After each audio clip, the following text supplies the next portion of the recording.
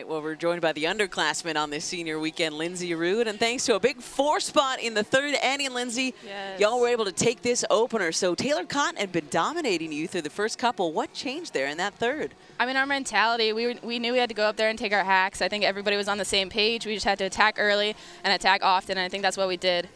Well, it was really your base running that kind of took things in control, and I asked your coach about this, but as a player, how do you guys go about that? What do you do in practice to kind of make that effect in games? I mean, that kind of base running, I love watching our team base run. It's so much fun. It's just the instinct that some of the girls have on this team is just so much fun to watch, and I think there's not really teaching that. It's just knowing when to go.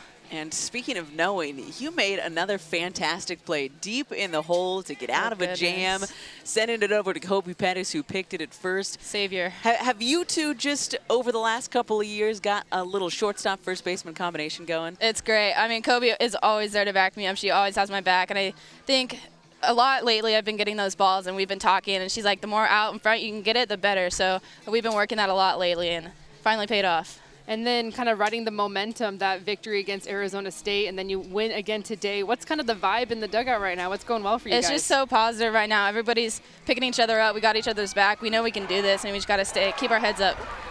Well, congratulations on back-to-back wins here in the Pac-12 Conference. Lindsay, we will see you again tomorrow afternoon. Thank you so much.